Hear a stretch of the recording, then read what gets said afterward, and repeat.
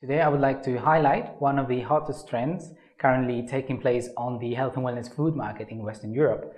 It is related to food intolerance products in particular, and it's the fact that this industry has boomed over the past few years. In fact, in 2014, for example, it grew by 11% in value terms. Now, what's behind this good performance? Why has it been growing so much? Well, it's because, first of all, the number of sufferers from celiac disease or intolerance to lactose or diabetes, for example, is increasing. Every year, we see more people getting diagnosed with these diseases, and those represent the core target of this segment. So, of course, more people being diagnosed means more sales.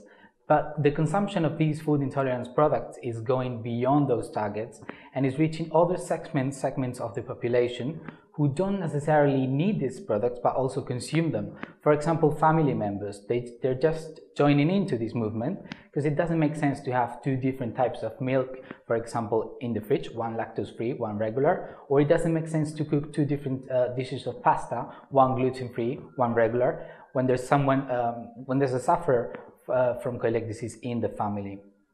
But it's going even beyond that. It's going farther and it's reaching other segments of the population. So, for example, elder people who believe that just by consuming this product they might prevent this disease, or people who simply think it's a healthier alternative. Now, the growth of this industry hasn't only come from the consumers' side, but it's also been driven by manufacturers and distributors. There is increasing availability of these products everywhere. Now you can find a gluten-free version of any kind of category that you can think of in any channel. And also innovation has been key in this industry. Now we can see gluten-free pizza, gluten-free bread, gluten-free breakfast cereals. We can see gluten-free everything, basically everywhere.